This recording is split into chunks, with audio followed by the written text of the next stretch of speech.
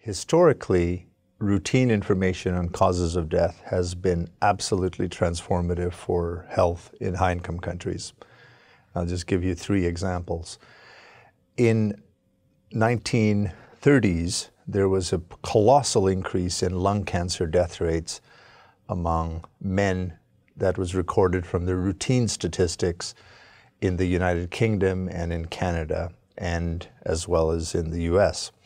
And that led to an investigation as to why there was this colossal increase in routinely registered lung cancer deaths.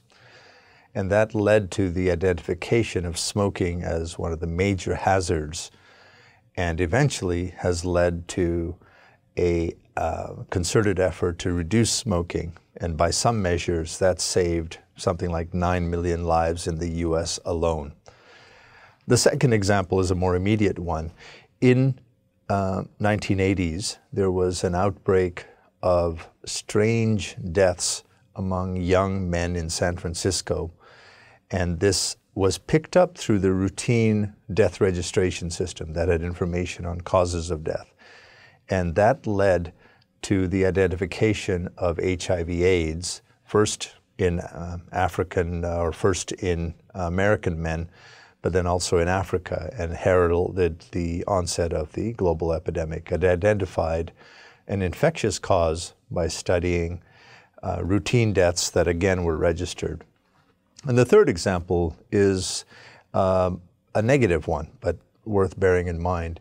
In the swine flu scare that occurred just a few years ago, Mexico did not have appropriate routine statistics to be able to judge that deaths that were occurring were, in fact, in people infected, were not because of that infection.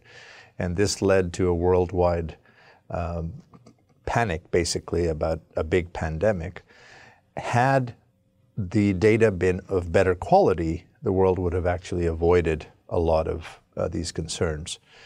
So absolutely, routine death statistics have identified the important conditions. They've identified new conditions like AIDS, or in other cases, they have been useful in tracking successes like we've had for tuberculosis control or for reductions in childhood mortality.